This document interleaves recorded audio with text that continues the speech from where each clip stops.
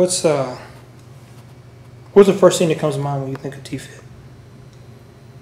1,000. Everything's 100 push-ups, 100 everything. It's hard work, technique, time doesn't matter, only reps. If you do it right, then you're gonna get better. That makes sense. That makes sense. What's something you learned?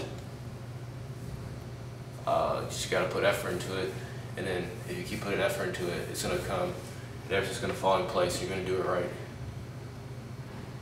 Okay, and then the last thing I think I asked them is, if you had a message to tell other kids, there's other kids that are always looking for a solution. I've got leaders at other schools.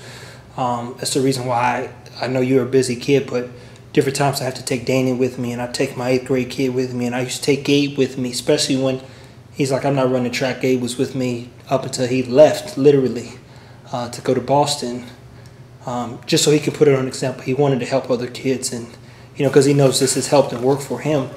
What's a message you would like other kids to know who's looking for to be a leader or whatever else? What could they do better as athletes? Well, first of all, it's get better. You can show them that what it takes to get better. You have to lead by example, not by, lead by action. You don't have to be a talker to lead. You have to do everything right and show them how to do it if they don't know how to do it. That makes sense, man. Well, Dre, I appreciate your time, man. Go ahead and say your name. Maloney. I have to cut that into the front, man. Thank